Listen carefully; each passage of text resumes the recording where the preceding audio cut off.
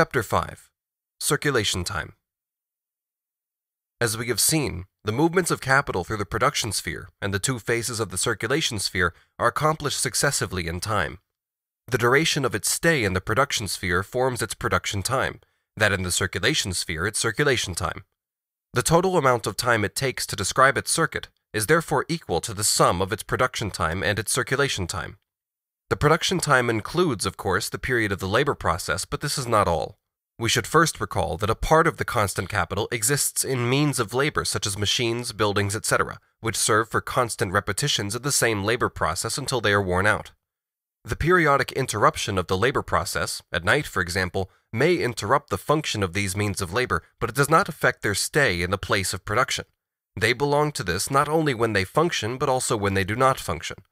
What is more, the capitalist must hold in reserve a certain stock of raw and ancillary materials, so that the production process can keep going for shorter or longer intervals on the previously determined scale, without depending on the accidents of daily supply on the market. This reserve of raw materials, etc., is only gradually consumed productively. There is therefore a difference between the capital's production time and its functioning time. The production time of the means of production generally comprises 1. The time during which they function as means of production and thus serve in the production process, 2.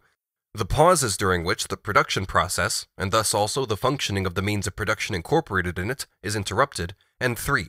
The time during which they are held in reserve as conditions of the process, and thus already represent productive capital but are not yet engaged in the production process. The difference so far considered is in each case a difference between the time that the productive capital remains in the production sphere and its time in the actual production process. But the production process may itself involve interruptions of the labor process and hence of working time, intervals in which the object of labor is exposed to the action of physical processes without further addition of human labor. The production process, and hence the function of the means of production, continues in this case, even though the labor process, and hence the function of the means of production as means of labor, is interrupted. This is the case, for example, with corn that is sown, wine that ferments in the cellar, or material of labor that is exposed to chemical processes, as in many industries such as tanning. Here, the production time is greater than the working time. The difference between the two consists in an excess of the production time over the working time. This excess is always based on the fact that the productive capital exists in a latent state in the production sphere, without functioning in the production process itself, or that it functions in the production process without being involved in the labor process.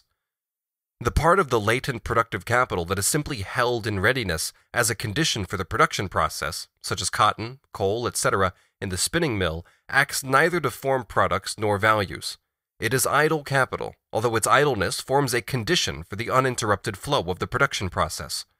The buildings, apparatus, etc. that are necessary for storing the productive reserve, the latent capital, are conditions of the production process and hence form components of the productive capital advanced.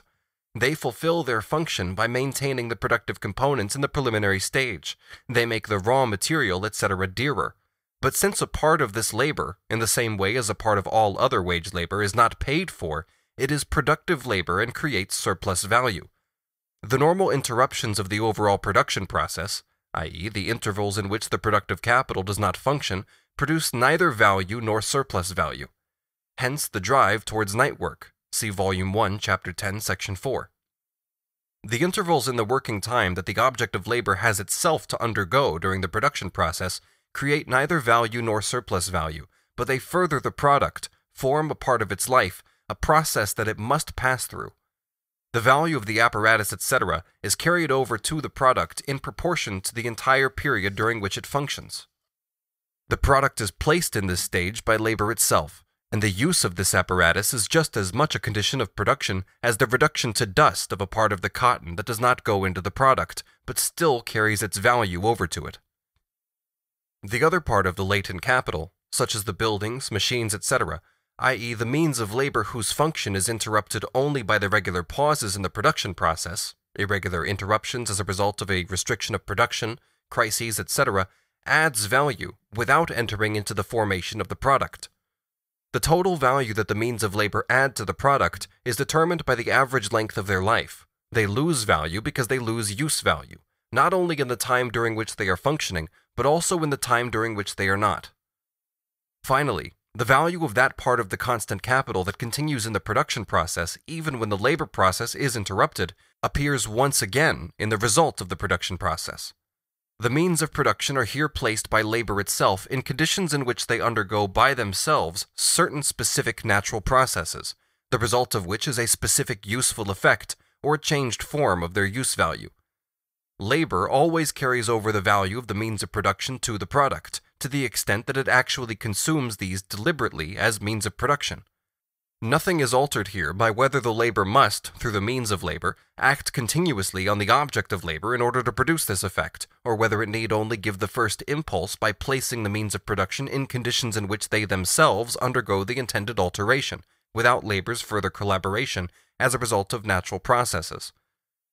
Whatever may be the reason for the excess of production time over working time, whether it is because the means of production form only latent productive capital, i.e., still exist in a stage preliminary to the production process proper, or because their specific function is interrupted within the production process by the pauses in it, or because finally the production process itself requires interruptions in the labor process, in none of these cases do the means of production function to absorb labor. If they absorb no labor, then they absorb no surplus labor. Hence, there is no valorization of the productive capital, as long as this finds itself in that part of its production time that is in excess of the working time, no matter how inseparable these pauses may be from the accomplishment of the valorization process. It is clear that the nearer production time and working time approach to equality, the greater the productivity and valorization of a given productive capital in a given space of time. The tendency of capitalist production is therefore to shorten, as much as possible, the excess of production time over working time. But although the production time of capital may diverge from its working time, it always includes the latter, and the excess itself is a condition of the production process. Thus, the production time is always the time that the capital takes to produce use values and valorize itself, hence to function as productive capital, although it includes time in which it is either latent or produces without being valorized. Within the circulation sphere, capital exists as commodity capital and money capital. Its two circulation processes consist in transforming itself from the commodity form into the money form, and from the money form into the commodity form. The circumstance that the transformation of the commodity into money is here at the same time the realization of the surplus value embodied in the commodity, and that the transformation of money into commodity is at the same time the transformation of capital value into, or back into, the form of its elements of production, in no way changes the fact that these processes, as processes of circulation, are processes of simple commodity metamorphosis. Circulation time and production time are mutually exclusive. During its circulation time, capital does not function as productive capital, and therefore produces neither commodities nor surplus value. If we consider the circuit in its simplest form, so that the entire capital value always moves at one stroke from one phase to another, then it is obvious that the production process is interrupted, and with it, therefore, the self-valorization of capital. So long as its circulation time lasts, and that according to the duration of the latter, the production process will be repeated sooner or later. If the various parts of the capital pass through the circuit in succession, so that the circuit of the total capital value is successively accomplished in the circuit of its various portions, then it is clear that the longer its aliquot parts remain in the circulation sphere, the smaller must be the part that functions at any time in the production sphere. The expansion and contraction of the circulation time hence acts as a negative limit on the contraction or expansion of the production time, or of the scale on which a capital of a given magnitude can function. The more that the circulation metamorphoses of capital are only ideal, i.e., the closer the circulation time comes to zero, the more the capital functions, and the greater is its productivity and self-valorization. If a capitalist works to order, receives payment on the delivery of his product, and is paid in his own means of production, then his time of circulation approaches zero. Capital's circulation time generally restricts its production time, and hence its valorization process. Moreover, it restricts this in proportion to its duration. This can increase or decrease very considerably, and hence restrict the production time of capital to a very different degree. But what political economy sees is only the appearance, i.e., the effect of the circulation time on the valorization process of capital in general. It conceives this negative effect as positive because its results are positive. It sticks all the more firmly to this illusion, as it seems to provide it with the proof that capital possesses a mystical source of self-valorization that is independent of its production process and hence of the exploitation of labor, and derives rather from the sphere of circulation. We shall see later how even scientific economics let itself be taken in by this illusion, an illusion which, as we shall show, is confirmed by various phenomena. 1. The capitalist way of calculating profit, in which the negative reason appears as positive, in that with capitals in different spheres of investment, in which only the circulation times differ, longer circulation time is the basis for a higher price. In short, is one of the bases in the equalization of profits. 2.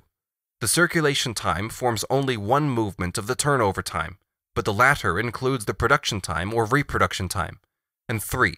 The conversion of commodities into variable capital, wages, is conditioned by their previous transformation into money.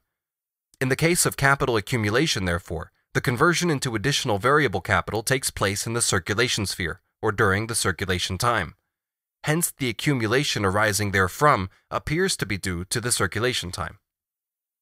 Within the sphere of circulation, capital passes through the two opposing phases C to M and M to C, in whichever order.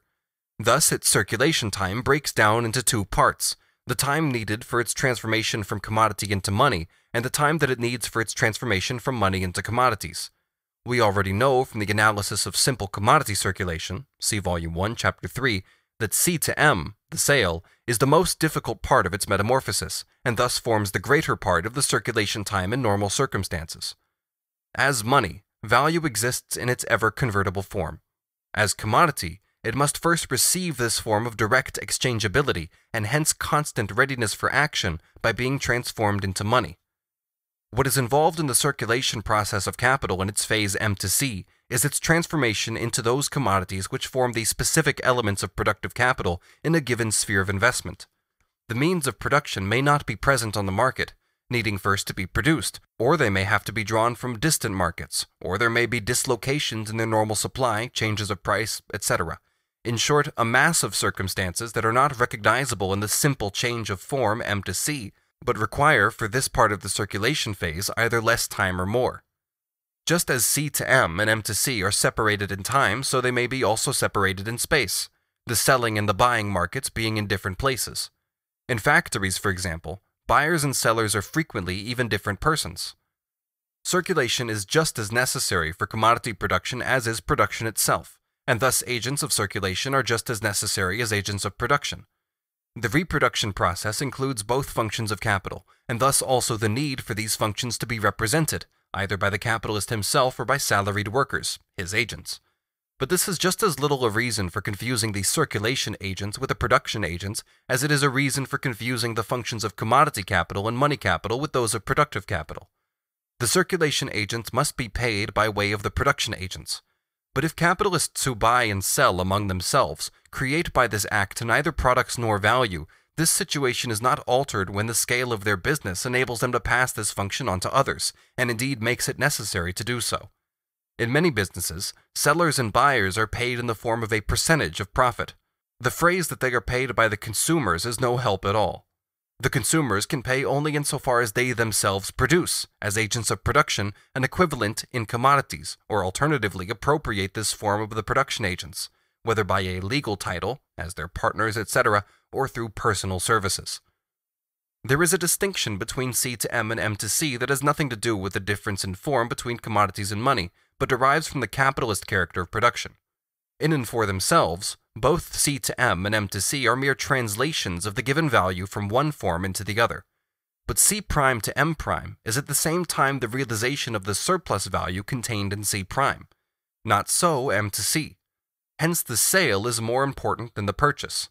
M to C is in normal conditions a necessary act for the valorization of the value expressed in M, but it is not a realization of surplus value. It is a prelude to its production, not an appendix to it. Their very form of existence of commodities, their existence as use values, sets certain limits to the circulation of the commodity capital C prime to M prime. If they do not enter into productive or individual consumption within a certain interval of time, according to their particular characteristics, in other words, if they are not sold within a definite time, then they get spoiled and lose, together with their use value, the property of being bearers of exchange value. Both the capital value contained in them and the surplus value added to it are lost. Use values remain the bearers of perennial and self-valorizing capital value only insofar as they are constantly renewed, are replaced by new use values of the same or another kind. Their sale in their finished commodity form, i.e. their entry mediated through sale into productive or individual consumption, is, however, the constantly repeated condition for their reproduction. They must change their old use form within a certain time and continue their existence in a new one. It is only through this constant renewal of its body that the exchange value maintains itself. The use values of different commodities may decay at different speeds. Thus, a greater or lesser interval may elapse between their production and their consumption, and they may thus persist for a shorter or longer time in the circulation phase C to M as commodity capital, endure a shorter or longer circulation time as commodities. The limitation of the circulation time of commodity capital imposed by the spoiling of the commodity body itself is the absolute limit of this part of the circulation time, or of the time for which the commodity capital can circulate as commodity capital. The more perishable a commodity, the more directly after its production it must be consumed, and therefore sold. The smaller the distance it can move from its place of production, the narrower therefore is its sphere of spatial circulation, and the more local the character of its market. Hence, the more perishable a commodity, the greater are the absolute barriers to its circulation time that its physical properties impose, and the less appropriate it is as an object of capitalist production. Capitalism can only deal in commodities of this kind in populous places, or to the extent that distances are reduced by the development of means of transport. The concentration of the production of an article in a few hands, however, and in a populous place, can create a relatively large market, even for an article of this kind, as is the case with the big breweries, dairies, etc.